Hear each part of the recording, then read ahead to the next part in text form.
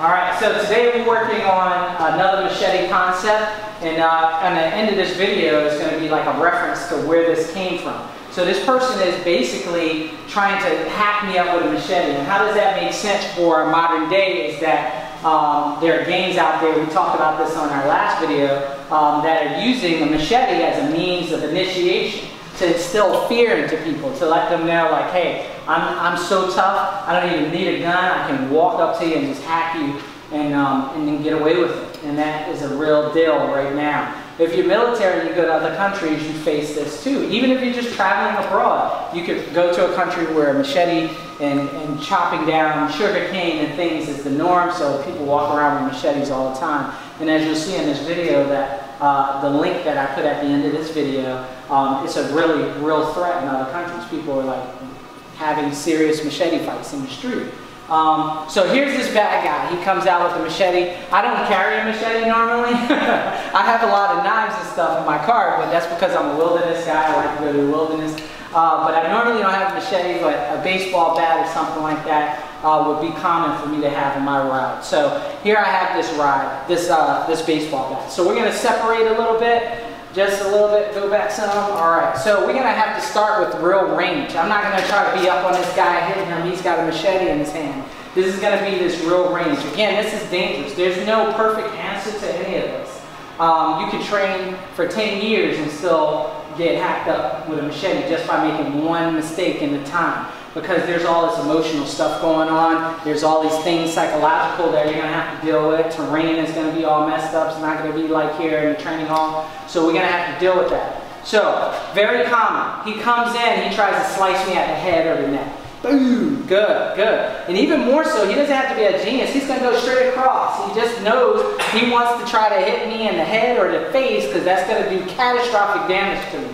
So as he goes straight across over there, boom, that's actually an angle cut. He's going straight across, right? So he's just trying to lob my head off, right? I don't want that to happen. So I wasn't expecting that. This thing happened at the speed of light. He comes with this swing. I back up. Now, this isn't perfect for me to have my shoulders past my hips, but it saved my life. I wasn't expecting it. So we're building in that reality that I may not do the perfect thing.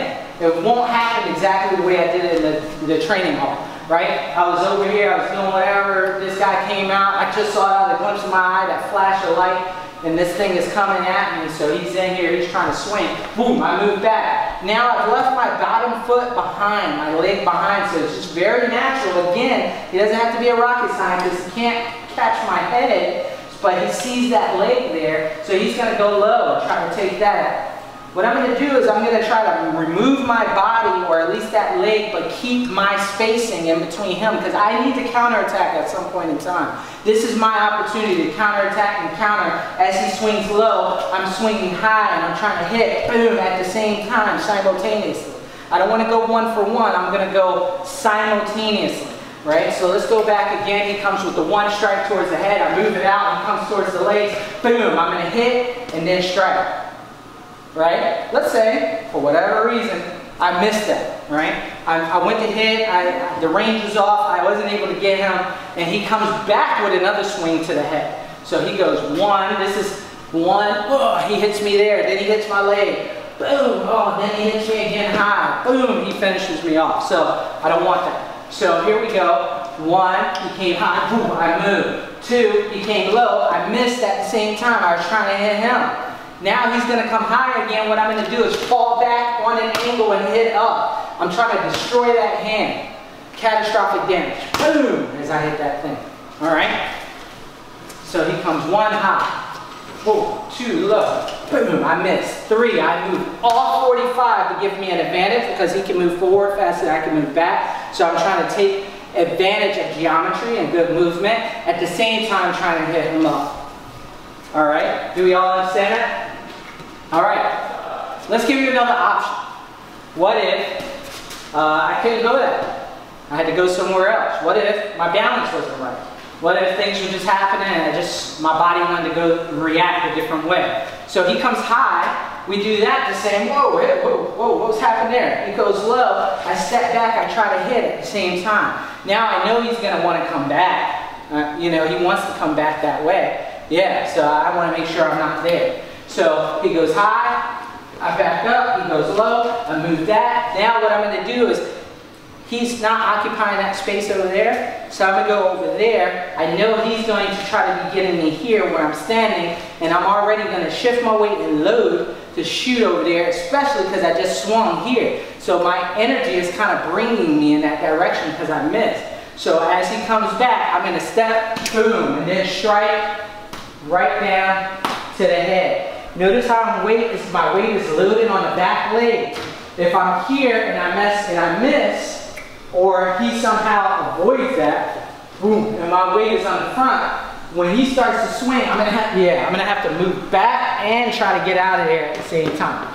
So I am going to have my weight loaded, so if I miss, and now I'm already ready to go and do something from there. Right? So let's go back to that last one more time. He comes high, whoa, shoulders low, boom, here I try to hit, I miss, but my body's going in that direction, boom, I'm hitting. Weight on the back leg, everything is there, I'm centered, right? This core is tight, so if somehow I miss, I can still follow up, right?